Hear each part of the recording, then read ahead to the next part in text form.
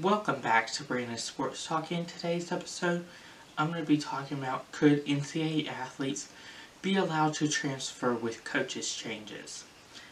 I think that athletes deciding to leave the program that the coach recruited them from, to leave to go to another program, whether it's the program that the coach transferred to, or let's say if you retired, you wanted to go to another school, like another school that you got recruited by.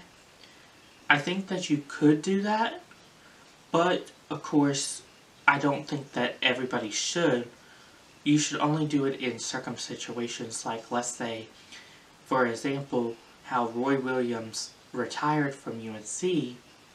Now, if Roy Williams retired from UNC, and then obviously Hubert Davis is now the head men's basketball coach, if you see yourself not being able to play at UNC under Hubert Davis because of the talent that's coming in or the talent that's already on the court, then yes, I think you could get recruited somewhere else and transfer somewhere else.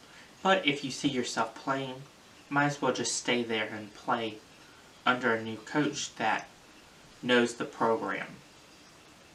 Another example is, of course, let's say if the Georgia Bulldogs football coach Mark Richt, who left Georgia to go to Miami,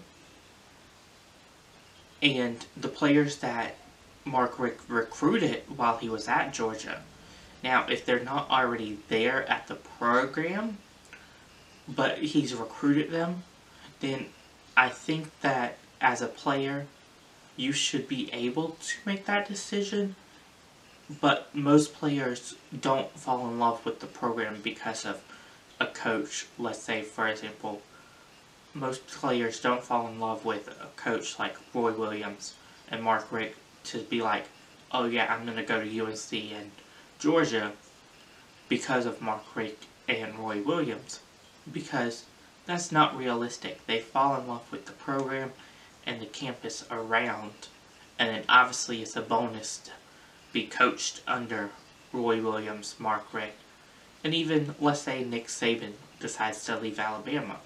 It's an honor and a privilege to be coached under those legendary people. So I don't think if, you decide to do that, that is not the best decision.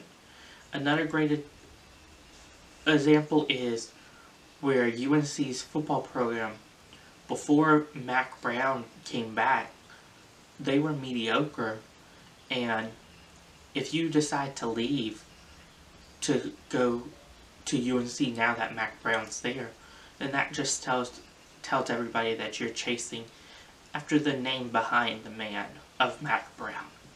Versus if you were already there and Mack Brown decided to come there, you're not chasing after the legendary Mack Brown's name. Thank you for listening to Brandon's Sports Talk on could NCAA athletes be allowed to transfer with coaches change. See you in the next episode. Bye.